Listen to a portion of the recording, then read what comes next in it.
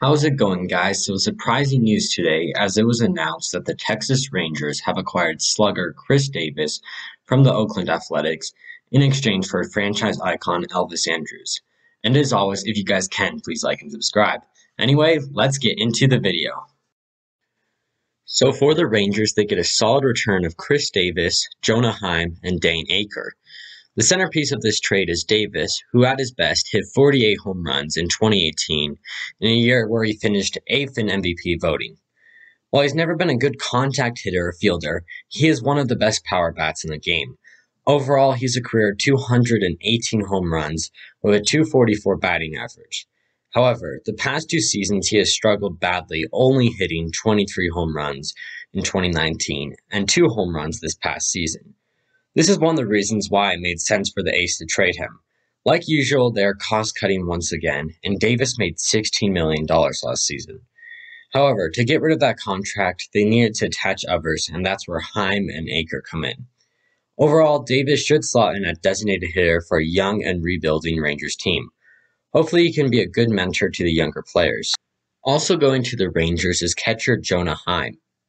He's the 9th overall prospect in the athletic system and is 25 years old. He was originally drafted by the Baltimore Orioles in the 4th round of the 2013 draft.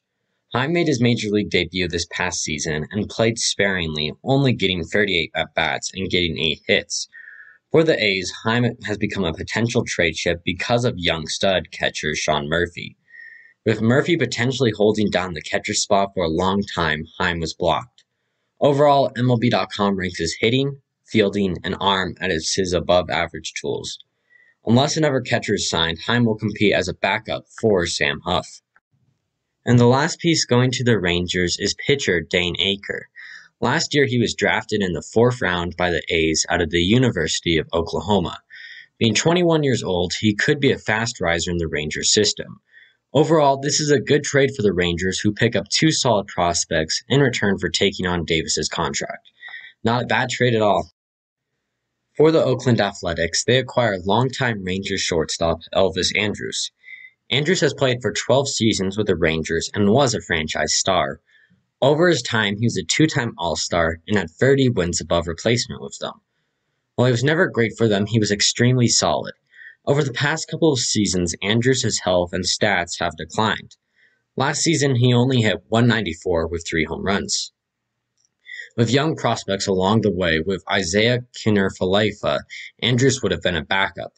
For the A's, Andrus is presumably Marcus Semion's replacement, and if so, that is a big downgrade. Maybe the A's see something that others don't, and hopefully Andrus can be solid. But I think they like Andrus so much is that the Rangers are sending over $13.5 million, which would cover most of Andrus' contract next year.